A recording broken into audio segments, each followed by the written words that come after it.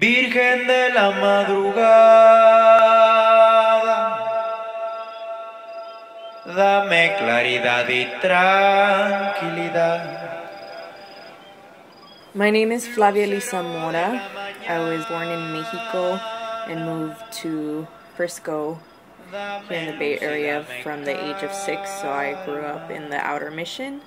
I'm an interdisciplinary artist. My main two forms of art are muralism and poetry. I identify as a queer Latinx woman, and to me, Latinidad could be very vast, but I identify more with mestizaje, given that I have both colonizer blood in me and colonized blood in me. So because I was exposed to so much muralism as a young person, given that I grew up in the mission, murals was a way for me to tell a story. That I'm also a writer. Oral tradition is very important to me, and I feel that oral tradition can also be read through the ways that murals express themselves. I started off with muralism with Presida Ice on 24th Street. It's the Presida Ice Mural Center. The mural is honoring the life of Amilcar Perez Lopez, who was assassinated by the police. He was a young Chorti Mayan immigrant from Guatemala, and the mural also depicts other lives lost due to police brutality and the crisis down at the border.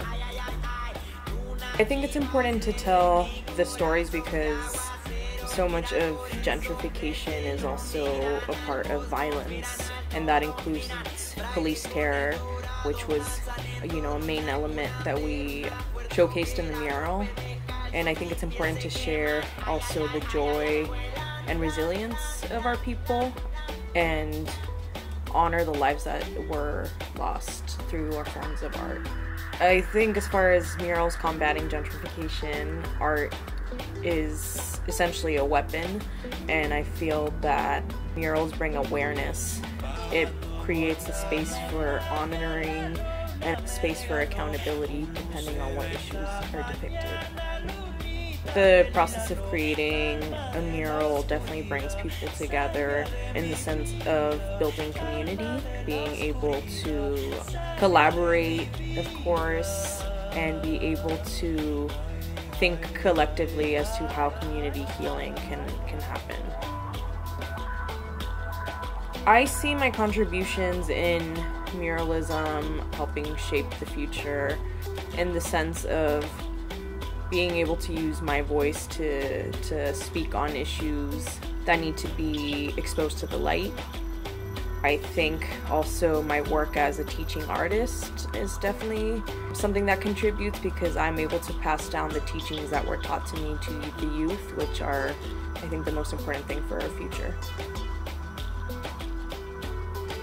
I could share a poem of mine that speaks on the issues of migration, which is definitely a theme that was seen in the mural Alto, Fuego, la Misión. It's called Desert Flower, Flor de Desierto. I am the voice of the unrepresented, of those who were thought of last, whose voices still echo in the crevices of nopales and sweet dreams host in the magenta bodies of tunas, waiting for the next. For travelers like my papi, lost in the group, saved from a mossy gallon in the middle of nowhere.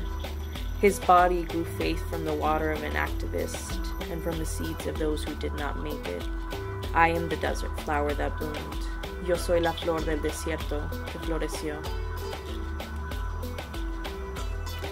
Community is really important to me because I feel like it's a part that feeds my soul in the ways that other spaces can't provide for me, and community is able to create a place for me to feel safe, advocated for, and inspired, and that means the world to me.